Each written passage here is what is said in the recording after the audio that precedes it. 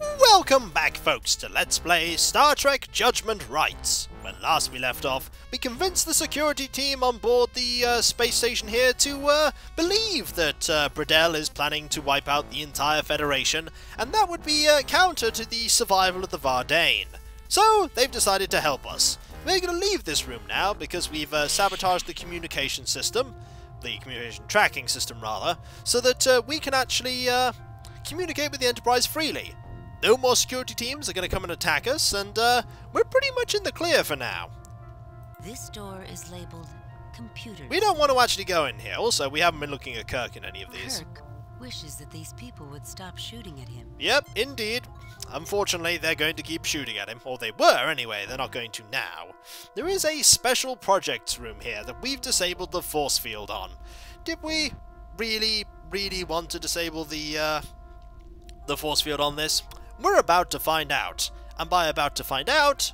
Oh, I should I accidentally pressed that by mistake. I should keep it on that. Every time you load the game up, it seems to forget that it has that, once I've loaded up the actual save, which is a bit weird. We shall save on a new file. There we go. And now we shall go into the special projects room here, against our better judgment. Jim, look out. That's a nasty creature. It's just called Beast. Yep. Perhaps deactivating the force field was a bad idea. A mutated Antarian man-killer, an improved version of one of the most feared animals in the galaxy. Ah, not good. Why don't we use McCoy on it? Too late. Way too late. Yep. You need to act fast. You need to act very fast, or basically the game will end there and you will die. And once again, we're being showed that we failed. My God. I think that guy is probably going to die more times than any person in this playthrough. Who am I kidding? We're probably going to kill far more red shirts. Captain's log. Now, there is another thing that you can do, which is something of note. You indeed should shoot the creature in there. You definitely should shoot it. This door. Now, there are two guns. You have the stun and the kill. Jim, look out. Well, we could have probably shot it by now. Yep, it's not happy. With a name like Man Killer, do you think a stun phaser is going to work? We're about to find out. No. Fascinating. Bredell has made it resistant to tissue disruption. And that final assertion signals the end of their lives. Also, just the end of Kirk's life, apparently. But, let's have the Alexander blow up again. Because it's not blown up enough times, this mission. We're really bad at this. My God. I think Kirk's surprised that we're failing so many times. Captain's log. Now, while it said it was resistant to tissue disruption, it's not resistant to the kill phaser. The only time in this mission you should be using it is on this horrendously powerful beast.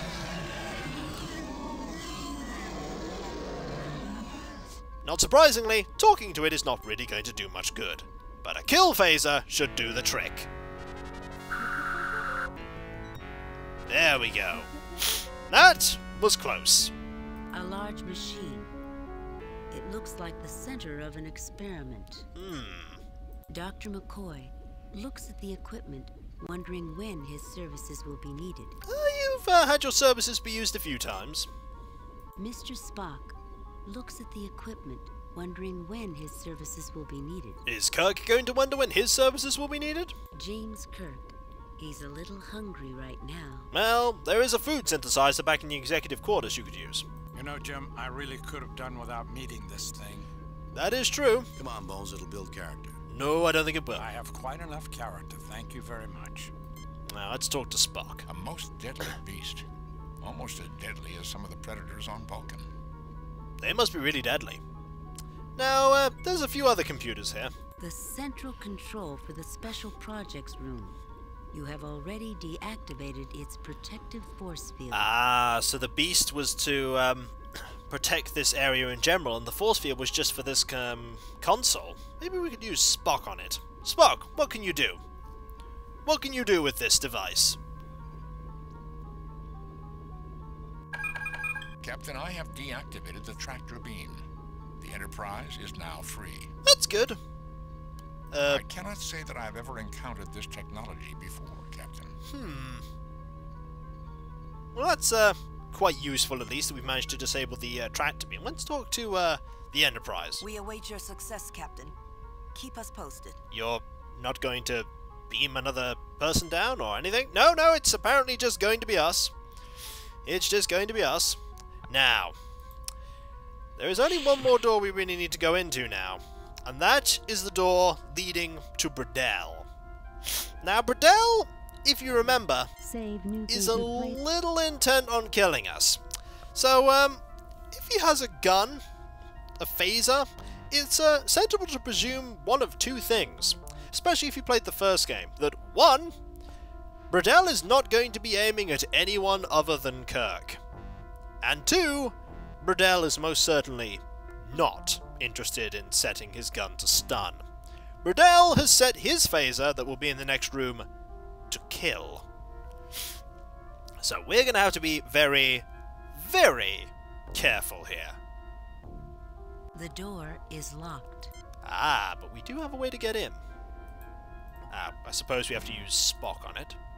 Here is the code, Captain. Thank you. Well, it appears all of those misspent years playing chess have finally been put to good use, Mr. Spock. We can now enter Bredell's quarters. Marvelous. Misspent years, Captain. I think that was a joke. Definitely, Spock. You could have been spending time studying or playing baseball with family and friends.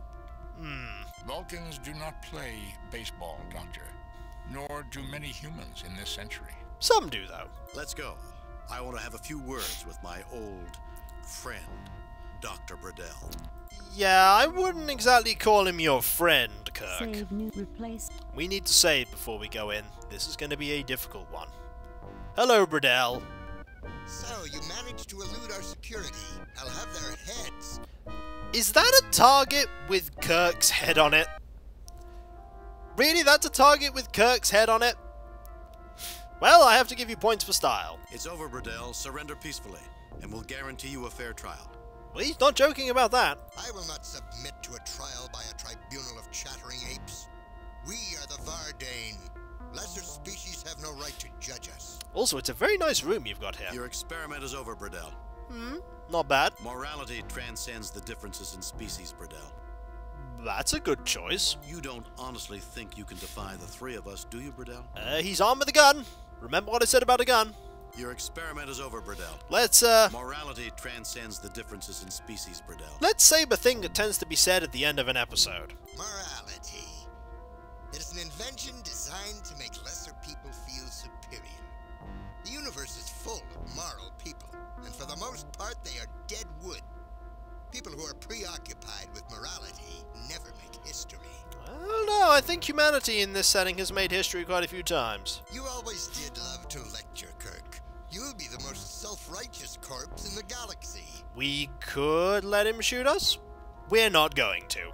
Basically, you just get turned into dust and die. We're not going to kill him. We're not going to kill him, though, with the, kill phaser. We're going to stun him. Everyone here's really slow on the draw. Really slow on the draw. He had his gun pointed right at us, too. Is Bredell. For once in his life, he's not a threat to anyone. Ah. Spock would not admit it, but Bredell has a certain scientific excellence that he finds admirable. McCoy hopes they can finish this mission soon and get out of here. James Kirk is not in a happy mood right now. I'm not surprised. Let's have a look around. A wooden table with some empty plant holders. The Journal of E.S. Bredell. Ooh, that'll be useful. A dartboard. A very good likeness of James T. Kirk is its chief decoration. This seems pointless. Ah, wrong thing. Bredell's nightstand. It appears in perfect condition. There is no room for sloppiness in his orderly existence. There's a nice bed. Is Bredell's bed. Oddly enough, the furniture demonstrates a classical taste that you would not have expected from Bredell. A shape painting by one of the abstract artists of the Manalvagor Decimator School. Odd. You would expect Bredell's taste to be more classical and realistic. A painting of the pyramids of Tenef-2. And what about this? A food replicator. And nothing else in particular. Let's talk to people. He is Bredell. Another testimony to your peerless diplomatic skills, Jim. Well, we most certainly got him incapacitated. It is logical that Bredell would wish for the controls for his experiment to be close at hand. Yes, indeed. We could talk to him. Let's not give him any ideas, like waking up. Good point. Let's just check to see if he's alive. I think he is. Agent Vardane, engineered human male with prosthetic enhancements in average physical condition. Fair enough. Let's look at that book. I'll read it. Indeed. What does it say? According to this book, Bredell's secret code is 2162. I suppose we could look around. No, I don't think that's necessary. Oh, we could get the book. Might as well take it with us. You pick up Bredell's journal, and a bookmark falls out. This is unusual, Captain. I would not have expected a man like Bredell to rely on a paper record. Well, I suppose a paper record cannot be scanned by the computer. Who knows, Spock? Let's have a look at that bookmark, shall we? A bookmark from Bredell's journal. I think it's important that we go get that. What does it have on it? The bookmark is intricately decorated, not too dissimilar from a computer circuit pattern. Ah. There's also a machine here that we totally didn't look at. Controls for Bredell's personal computer system. Now, somewhere in here is the answer to what we are searching for here. Well, there is a dartboard here that seems a little ridiculously out of place. I think we need to use it. Because, as I recall, this is not so much a dartboard. The offending dartboard is removed, revealing a set of controls. Yes, controls. Here are some A controls. set of once hidden controls. There is a keycard slot and a number entry pad. Ah, these are probably the controls for the Big Bang Files weapon, or basically what he's going to use to blow up the entire Federation. Maybe we could have Spock use it. Try not to blow up the Federation, Spock. I am inputting the code from the book. 2162. That's a bad idea, isn't The it? code is not correct, Captain. It appears to be a trap. I have bypassed the detonation circuit. Oh. Oh well. That indeed is a trap. Good thing that we managed to avoid that. That could have ended really badly. Alright. What's on there, though? None of the computer's systems appear to be in control of the proto-event project. Oh, fair enough. What about if we have the dartboard in our inventory? Why don't we scan the bookmark? Captain, there is a number coded in base 64. The number is 2188. Oh. And if we scan this? This would appear to be the control system for the proto-event weapon. It is already active and preparing to fire when the conditions in the phenomenon are correct, which would be at any moment. It is targeted on Sector 001. Earth! That one-eyed monster plans to destroy Earth! Yeah, not just Earth. Affirmative, Doctor. I will need Bredell's codes to deactivate it. Fortunately, we have Bredell's codes. We actually have them on the bookmark, which is pretty handy. So, we're going to use the bookmark on the, Their systems are incompatible, Captain. Oh. Well, fair enough.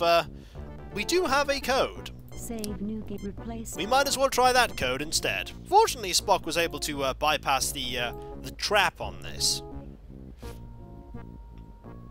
I am inputting the code from the bookmark. Chew 188. That should probably do the trick, hopefully.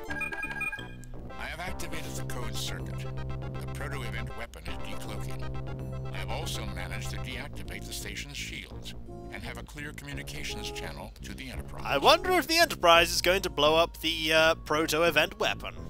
Broadcast the coordinates, Mr. Spock. Have the Enterprise destroy that weapon. Good plan. The coordinates have been sent. Now I think we're going to have a cutscene.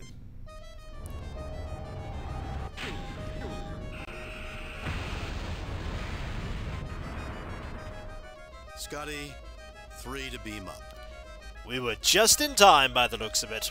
It was about to fire.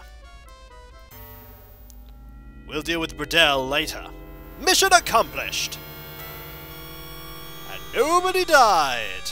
Because we don't have a red shirt with us. That has to be one of the most welcome explosions that anyone will ever see. Yeah, indeed. We don't like having explosions, because that typically means bad things are happening, but hey! I agree with Kirk here. There is turmoil on the Vardane Council, Captain. The members who supported Bredell's anti-Federation policies have been forced to resign. I expect improved relations between the Federation and Vardane. I'm not surprised there. That's good to hear. Though history shows that suppressed movements like Bredell's have a habit of resurfacing at inconvenient moments. I'm sure you'll be there to deal with it, Kirk. And Bredell is now a Federation prisoner. I hope this will not prove to be a rallying point for those Vardane who hate the Federation. Probably will, but I'm sure the Federation will be able to deal with it. I've received word that Mr. Shem's application to enter Starfleet Academy has been accepted. He should make a fine officer one day. Oh, indeed. I think he will. Maybe there'll be more Vardane in the future who join Starfleet. He certainly had, although he had his loyalties for Vardane, he knew in the end what was the right decision to make, although he did need a bit of convincing from Kirk. I'm sure he'll make a fine officer. Captain, I'm receiving a message from the USS Alexander. Well, that's not very surprising, considering the fact that it wasn't destroyed. The Alexander? Indeed. Temporal paradoxes are most fascinating, aren't they, Mr. Spock? Indeed, because since we haven't destroyed well, basically, Earth hasn't been destroyed, they were heading towards this place, so they've actually got here now. Are you attempting to annoy me, Doctor? Oh, he probably is. He most certainly probably is. On screen. Luke Rayner here. I know we've never met. Indeed. Yes, of course. Of course you've never met. We got your signal, and Starfleet has asked us to assist in cleaning up your operation. That's handy, because, last time we saw you, you were mostly dead and your ship was about to explode. What? No, never mind, don't worry about that. Don't, just pretend that we never mentioned it. Oh, temporal paradoxes. It's good to have you with us. Better than you could possibly guess. Ah, there's the ominous ending there. I don't understand, Captain. I'm not surprised. It's a long story. Come aboard, and I'll tell it to you. No, don't tell him! Don't let him know about temporal paradoxes. You're just gonna give everyone a big headache. I reviewed your report from your recent assignment, Captain, and have a few comments. Mainly, you did terribly, and you're going to be fired. The top brass at Starfleet are impressed with the results of your recent performance. Outstanding work, Jim.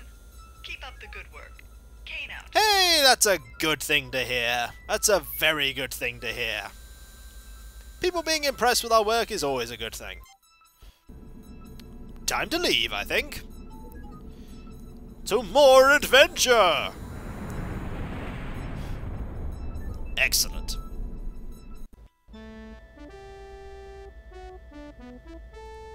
Sentinel! Aye, Captain, I'm looking forward to taking leave on Nova Atar. The museum there is supposed to be quite excellent.